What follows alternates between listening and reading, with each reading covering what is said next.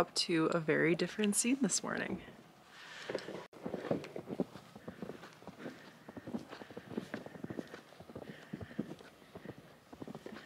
Can't see anything.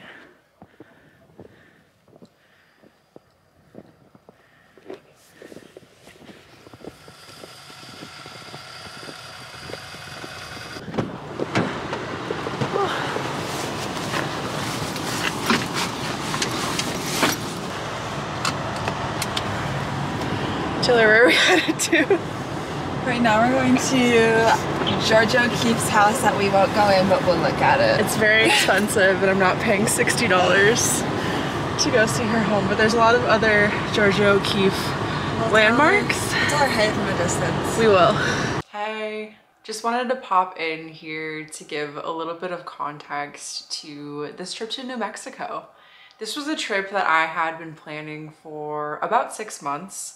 I booked it when I was working in the corporate world, really just craving to get outside my comfort zone, get into a different area of the US. I was specifically drawn to Abiquiu because it's where Geogia O'Keefe lived and worked for a lot of her life and explored. If you don't know anything about Geogia O'Keeffe, she is one of the greatest American painters to exist.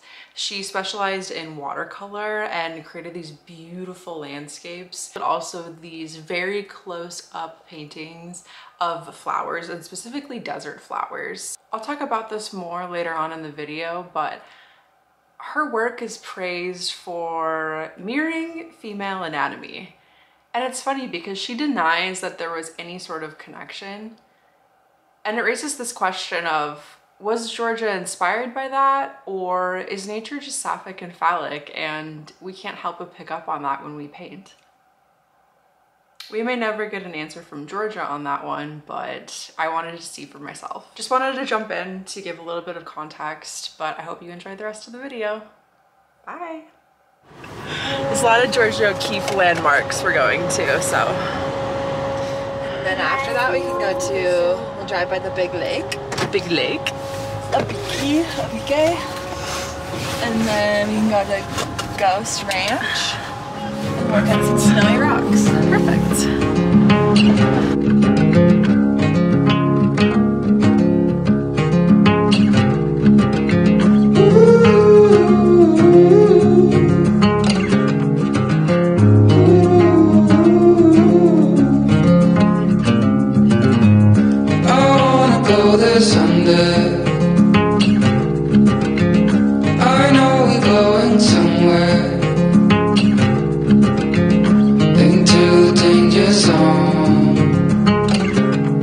As we make our way to Ghost Ranch, I reflect on the work that Geogia O'Keeffe created while she stayed there.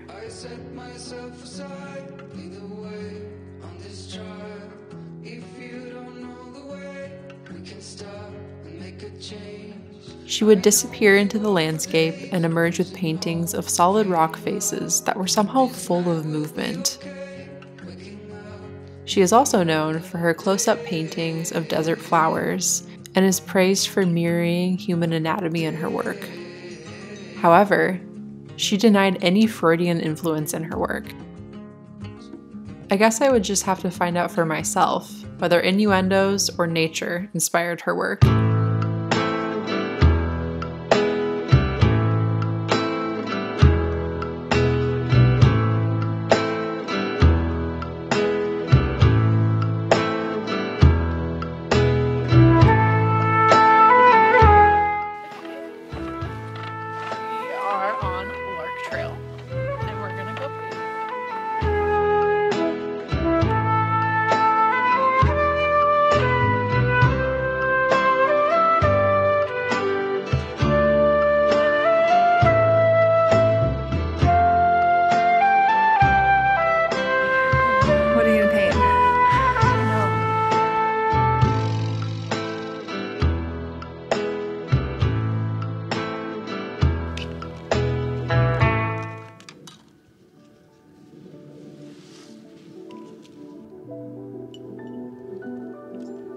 I start painting and keep in mind the movement that Geogia O'Keeffe incorporated in her work.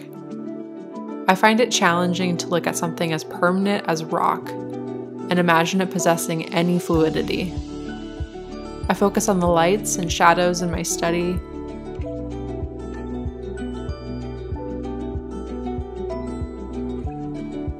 Something isn't clicking though. I underestimate the ease that I thought I'd capture this landscape with.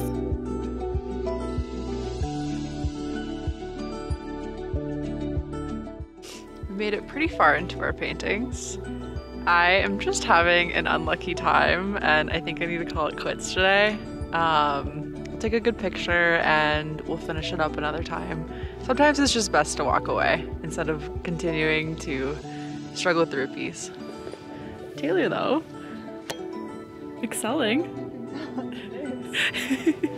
But like if you blur your eyes a little bit, it kind of looks the same. I love that. It looks so good. My day of painting may have been a wash, but I have one more place we need to visit before we return to our Earth ship.